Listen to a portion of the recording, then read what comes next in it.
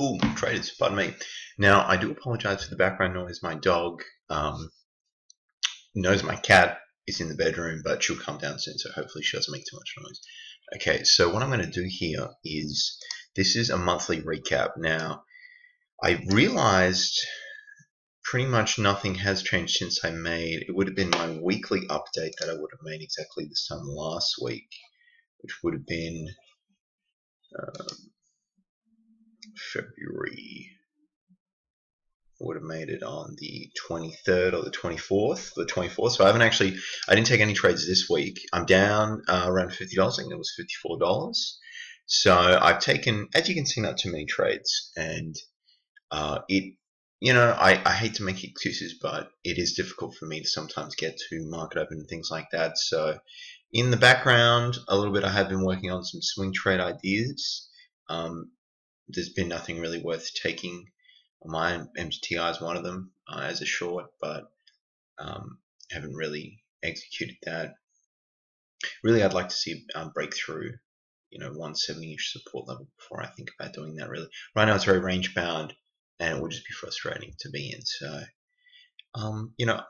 overall, the markets have been pretty uneventful. I was talking. This can be a bit of a recap as well from yesterday, what I was discussing with NVAX as well, which sort of just trickled down and didn't really offer much of a bounce. There was a little bit of support there, so I might have actually taken that, but it only went up to, the 250s, and I probably would have got out there, so a few cents a share gain.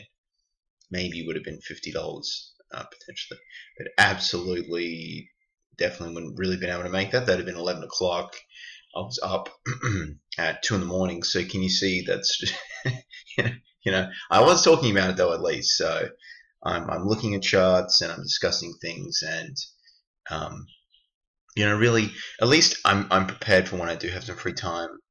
Next week, market close I'll be able to get to, because I've got nights. I'll just stay up until market closes at 5 a.m. Perth time, and then the following week I've got 5 days off. So but it's definitely interesting to see how things have just transitioned from, absolute mania to pretty, dull, very dull.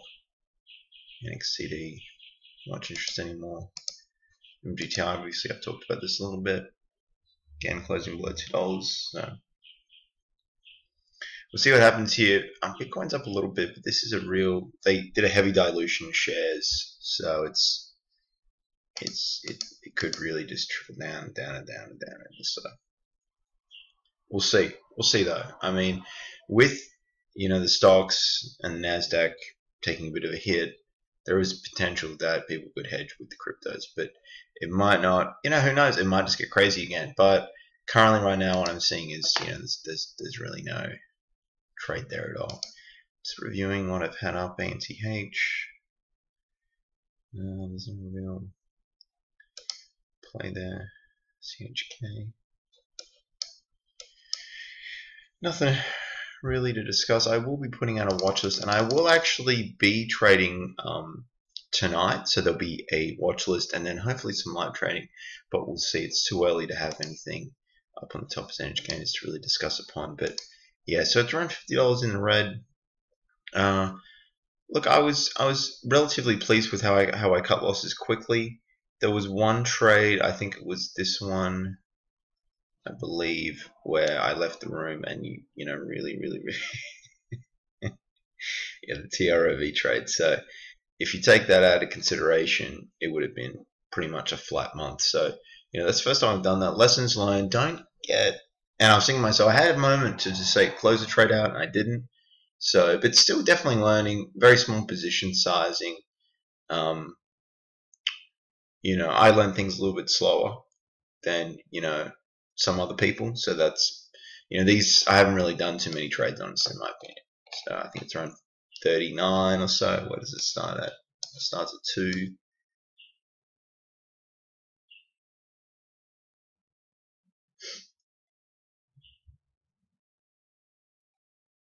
Oh, okay, it keeps going. So it's 40 trades. So,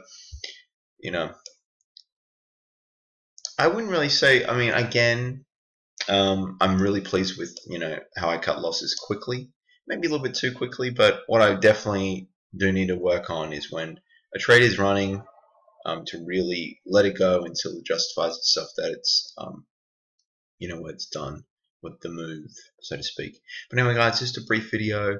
Watch list to come later, probably around 8:30 New York time. And that's about it, guys. Thank you for watching. Bye for now. Good luck for today, everyone. Bye.